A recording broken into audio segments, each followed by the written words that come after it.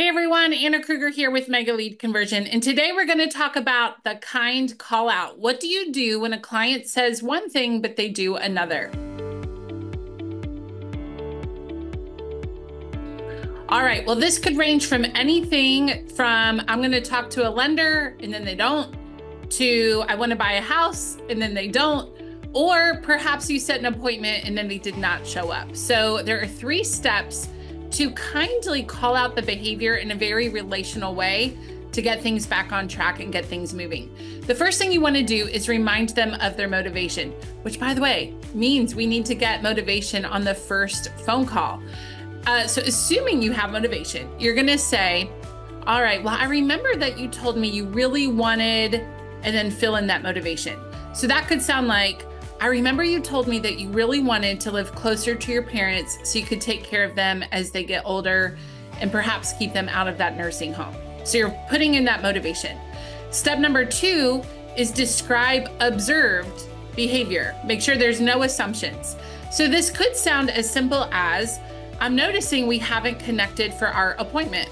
Or you could say, I'm noticing I haven't heard back from you on what the lender said. And then step number 3 would be smile. Even if they can't see you, they'll hear it in your voice. Smile and simply ask, talk to me about what's going on there. So when you put all of this together, it would sound something like, hey, I remember you told me that you really wanted to live closer to your aging parents, keep them out of the nursing home and take care of them as they get older. I'm noticing we haven't connected for our appointment time. Talk to me about what's going on there. I'd love to help you. And you can add that I'd love to help you on there if that fits your personality. What we find is this gives people the space to open up and be honest with us. And often what I find is they usually either get it together and acknowledge, yeah, I've been slacking, let me get it together. Or the other side of that is they end up telling me something that's holding them back that they hadn't yet revealed, and now I can address it and know what's happening. So this should help you re-engage clients that have disengaged with you and then get them back moving. We teach this and a lot more content similar to this in the class Mega Lead Conversion. Now we started August 21st, but the first few sessions are on demand and you can join us for the remaining program. This program helps people increase conversion and find more clients, which is what we all want, right?